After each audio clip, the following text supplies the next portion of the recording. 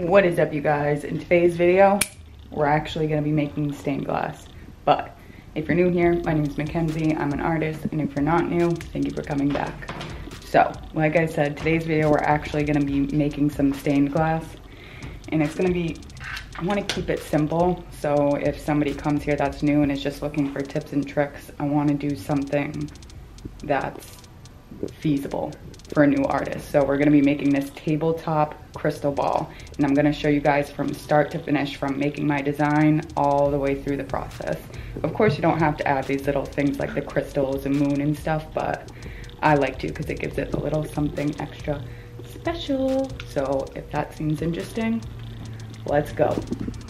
Okay, so really quick before I forget, there's a couple reasons I'm doing this. One, obviously to show you guys some more stained glass, and two, to show you guys how to make your own stencils. I'm not making this video to say, hey guys, come copy all my work. I'm saying it to say, hey guys, it's really easy to make your own stencil. This is how. Okay, let's go. So, the very first thing I'm doing when making my stencil is marking out my page. Obviously, it would be much easier to just buy grid paper. I think that's what it's called, grid paper. It's got like the squares all over it.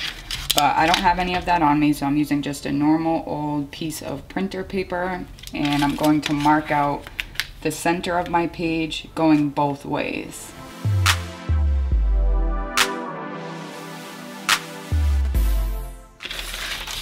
Okay.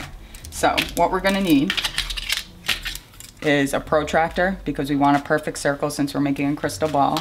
Obviously you need a ruler, a pencil, a Sharpie, an eraser, and maybe a smaller ruler just in case you need it. So we've marked out our exact center. The first thing we have to do is draw our ball for our actual crystal ball. So I'm just going to find the very center of the paper, and you can draw this however big or however small you want it. It all depends on what size crystal ball you want. Today I want to be making a pretty big one, as you saw.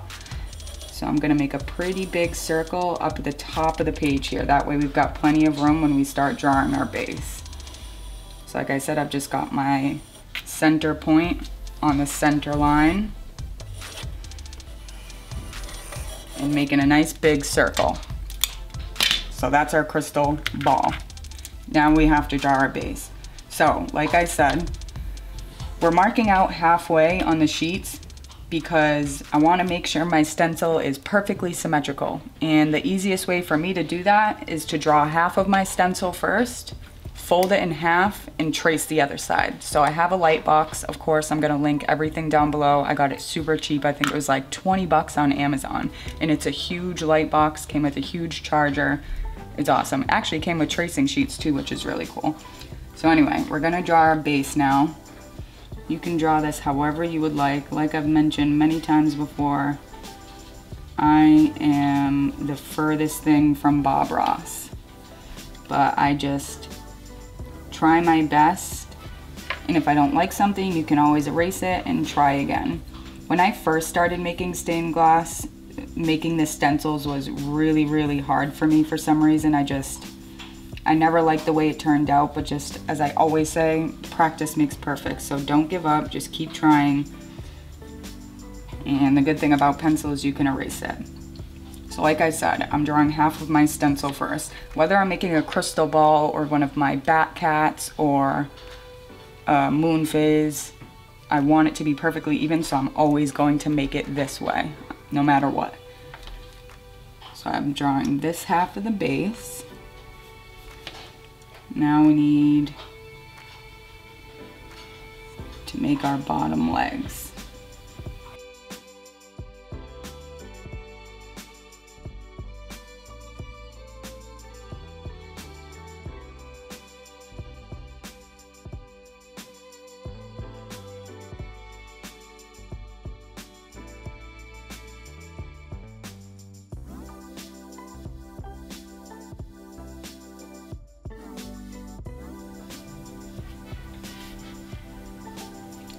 Okay, so I think after erasing quite a few times, as you just saw, this is the shape that I like. I'm happy with how this looks, and obviously while you're drawing you need to keep in mind what you're going to be able to cut out.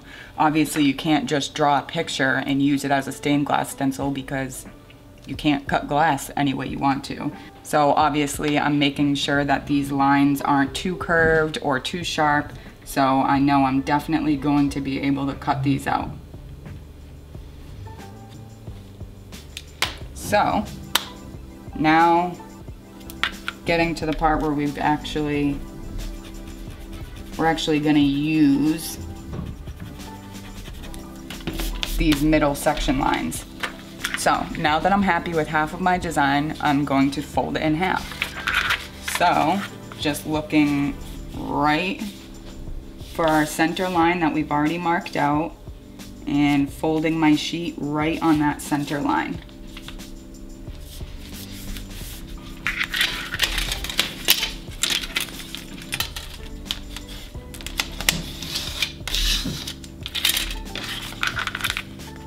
Now I'm just gonna grab my light box. Again, like I said, I'm gonna link this right down below. It was super, super cheap. I know it was under $20, that's for sure. And you can change the dimness on it. There's a ruler on both sides right here. It's pretty big. Yeah, it's a foot one way and a little over 8 inches. So the actual part that lights up is 12 inches by 8 1/4 inches, which is pretty big. I was expecting it to be not that cheap when I had originally gone on Amazon to look. I'm just erasing the other crystal ball that I had started with on the other side. That way we don't see it through the light. Okay, so we've got half of our stencil made.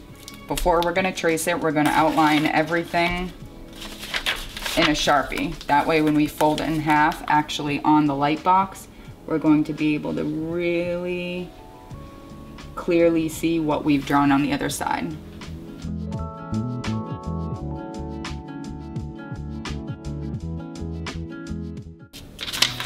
Okay, so we've marked out our first half with Sharpie. Now we can fold it over on our halfway point, turn on our light, and trace the other side.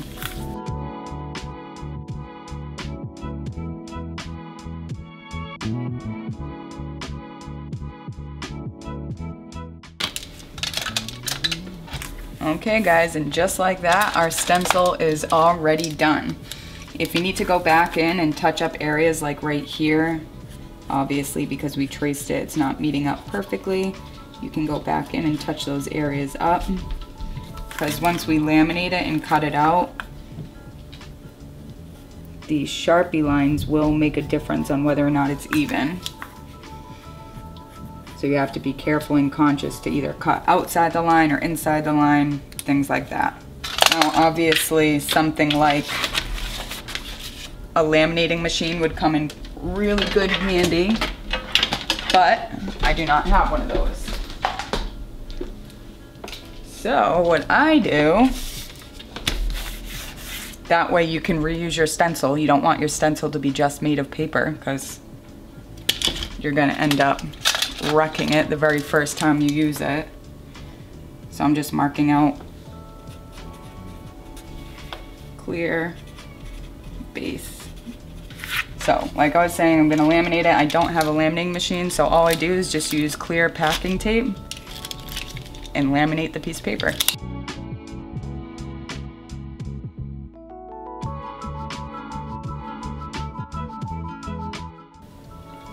Okay, so we've got our stencil drawn, covered in tape, so it's going to be reusable essentially.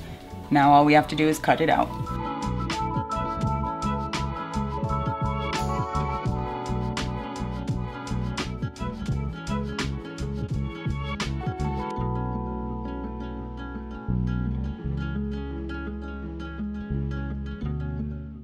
All right guys, so we've got our stencil cut out, and now we're ready to start cutting some glass. Okay, so I picked out the glass that I want to use, and it matches the base perfectly.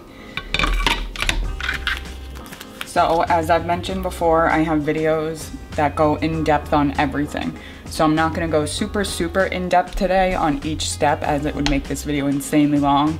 What I really wanted to show you guys was how to make a stencil. So I'm just gonna kind of quickly go through this part. So first thing I'm doing is tracing all my stencils onto my glass.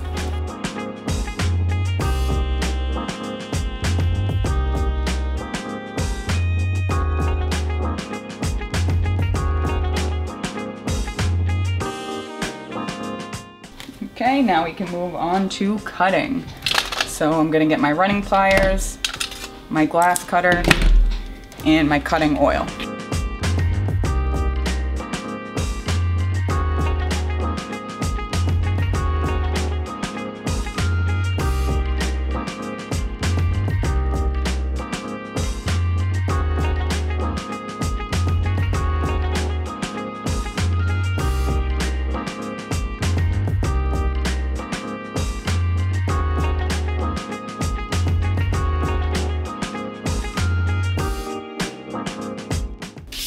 Get our base nice and clean and ready for wrapping and soldering.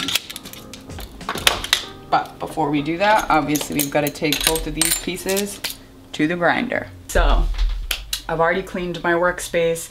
I've filled my grinder with new water because I made an IGTV video making one of these earlier. So I've got my clean working space. Just gonna re-wet my sponge again. And as always, the most important thing is safety glasses when you're grinding. I also like to wear a hair cap so I don't get any glass shards up in my hair. And gonna grind these 2 pieces or 3 pieces.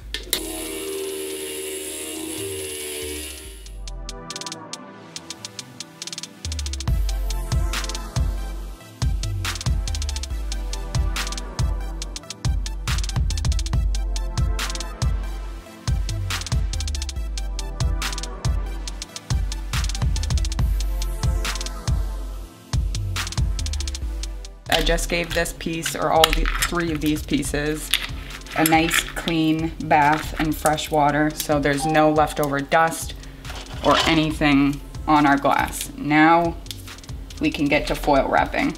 Like you can see here, I've got a few pieces of Aura Quartz crystal and a little crescent moon, because like you saw in the beginning of the video, I do want to add these onto the crystal ball as well. So as I'm wrapping this, I'm also going to wrap these, but I'll show you guys how I do that once I get there.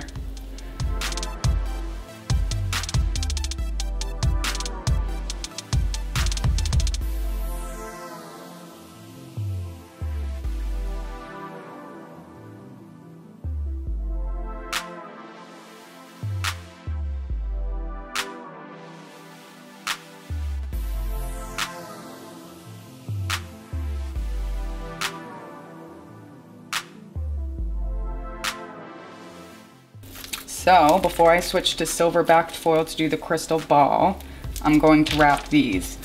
So these are just little colored Aura Quartz crystal pieces. So it's real quartz, but it's coated in an aura coating, so it's basically a mixture of chemicals that coat the crystal, giving it a rainbow effect. It's hard to see on the camera here, but to wrap these, all you gotta do is just simply wrap the very bottom of them.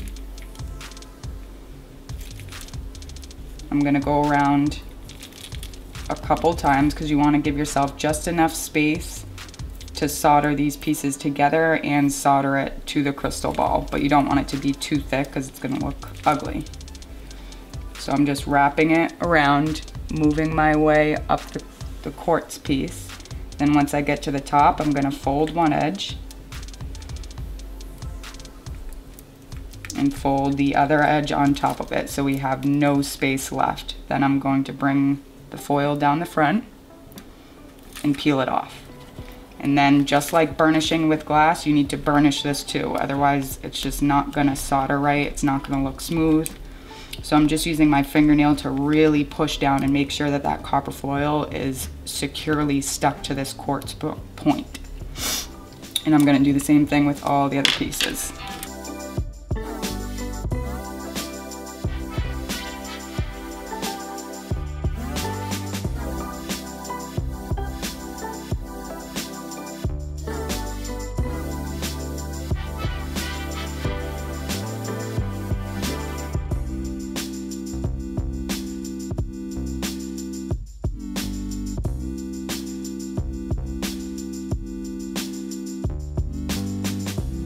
So we've got all our pieces wrapped. We're ready to solder. Alrighty guys, we are already so close to done. So, like I said, we're ready to solder. I just wet my soldering sponge. It's nice and damp. I've got my soldering iron on right here. It's right outside of view. But just for quick reference, I use a HELLOOO FX601. I can link it down below along with everything else that I usually will have in the description box. So again, guys, I'm not gonna go super in depth here as I have specific videos on it already, but I will go over what we're doing. So I've got all my pieces ready. I've got my little jar up here which has flux in it. I've got my plastic handled brush because flux is an acid-based product, just like patina. So I'm going to dampen my brush and lightly brush over, soaking all that foil with a little bit of flux. Don't need much at all, just lightly coating it. And I can go right in and start soldering. I'm gonna hit these corner points first because I wanna make sure that our piece is held together. That way when I'm soldering the rest of it, I don't have to worry about it moving around or separating. So we've got all our pieces together. It's already one giant piece.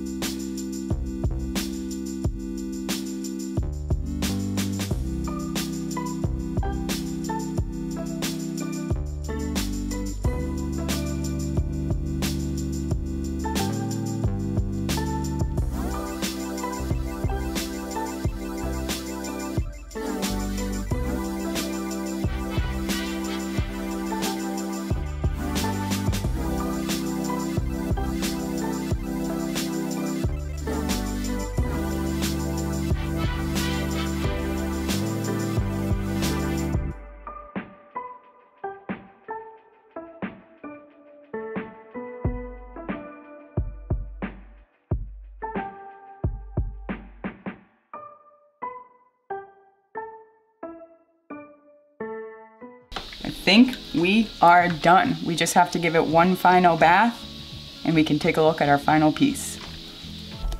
Okay, everybody. Here are our finished tabletop crystal balls. It's so hard to capture. There it is. That beautiful iridescence on camera. Look at that. So cool. So, like I said, you guys, the reason I wanted to make this video is because I get asked all the time about my designs and how I make my stencils. So I hope after today's video it gives you guys a better idea of how easy it is to really make your own designs. So you don't have to be taking from anybody else or buying them from a huge company. You can make your own ideas. I like to picture them in my head and then see them come to life. It's like magic. But anyway, I hope you guys enjoyed today's video. As always, thank you so much for watching. I hope it was entertaining and informational. As always, I'm going to link everything I can down below, so any products I use, any videos I might have mentioned. I'm also going to link my Instagram and my Etsy, so if you like this kind of content, go check me out over there. And if not, I'll see you next time. Bye.